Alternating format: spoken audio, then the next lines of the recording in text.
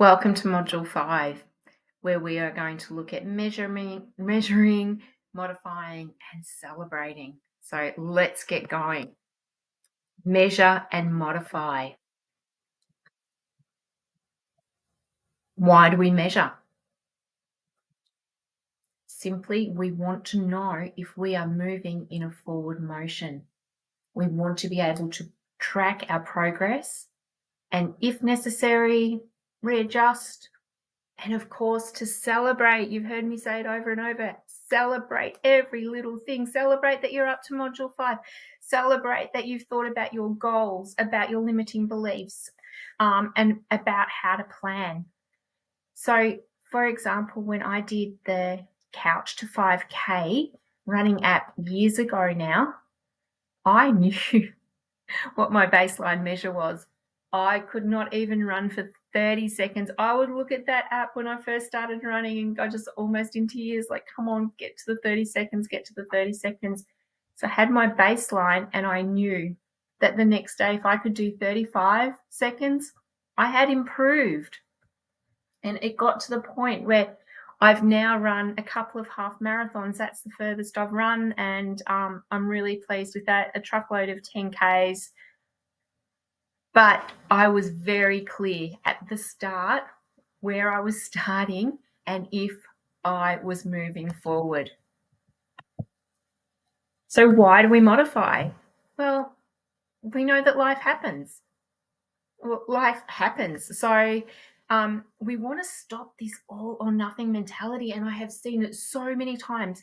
People have a plan and then one thing or two things throw the plan out and they say, that's it, I can't do it, I knew I couldn't do it, and all the old limiting beliefs come in, and that's the end of it, self-sabotage. We want to have a realistic approach and we want to embed lifestyle change. And if we learn to modify and adapt, we are saying, no, this is my new lifestyle and I will just navigate this and we'll be back on track. Oh, I just need to manipulate that plan a little bit. Absolutely no drama. When you give yourself that permission, it takes the pressure of the all or nothing off you. Why are all these things important? Because they keep you accountable. They maintain focus. You take control of your journey. You become reactive to the need to change. You keep the momentum going and you raise awareness to start managing your plans proactively.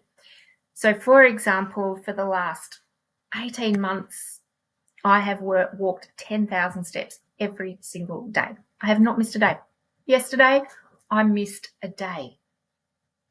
We're in the snow and we're enjoying time together as a family, and I fell short of the 10,000. So that's the first time in 18 months. Does that mean that I just quit walking? No, I know that this is now my lifestyle and I know that life's happening and I didn't want to miss out. I was more intent on creating memories with my family than going out. I have got no concern that I'm not going to pick it up again. I know I will, because it now is who I am, but I responded to life. How good's this? Celebrate. Come on, everyone. Celebrate. Celebrate. Do not wait until you have achieved your goal. The achievement comes at the end. Executing on your plan is the courageous act that is leading to this lifestyle change. Every step you take against the plan is a win and worthy of celebration. Reframe and retrain your mind. What is worth celebrating? You are worth celebrating. The fact that you're showing up for yourself now, the fact that you're just about to finish Module 5. Celebrate. All right. So we have spoken about goals, about limiting beliefs, about planning, consistency, measuring and modifying, and celebrating. You are armed with the tools to go out and change your life. Join us in the Facebook group. Get active in there. Follow me on all the socials. I love engaging with people. I want to see you live the rest of your life as the best of your life.